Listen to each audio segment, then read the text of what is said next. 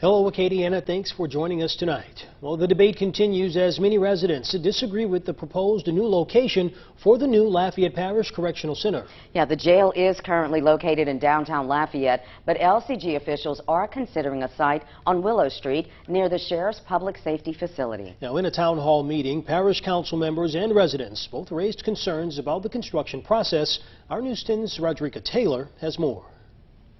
Remember, we are a product of our environment. We don't want it here.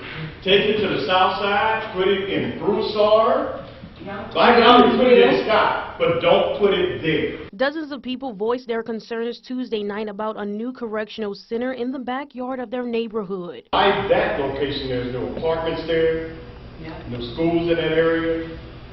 Why is there a new jail? That makes no sense to me. The thought process was that area already serves for the sheriff and the land was available, and from a building standpoint in the JDC, if it could all be right there, centrally located, then potentially it could save us money, taxpayer money. Parish Councilman Kevin Knockin thinks the new location may help deter crime. I feel a hell of a lot safer that sheriff's facilities on Willow, and if a jail would be there, because I don't think there's going to be a kid or a person that's going to want to commit crime and shoot that school up knowing that the sheriff's facilities are right down that road. However, other residents say they want to change their children's environment. We're trying to change their environment. Right. We're trying to give them something different to look forward to instead of a jail.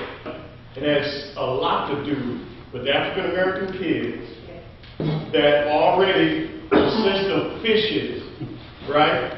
They fish for those kids so that they can continue the pipeline to, like you say, make money, to go from the schoolhouse to the jailhouse. Parish Councilman Abraham A.B. Rubin says the property has not been purchased due to some hurdles. It's not acquired yet, and we haven't figured out how to pay the people to maintain the building. There is another possibility, AB and I, if we can find something else that would make sense, I'm all open. We know what we want, and we know what we don't want.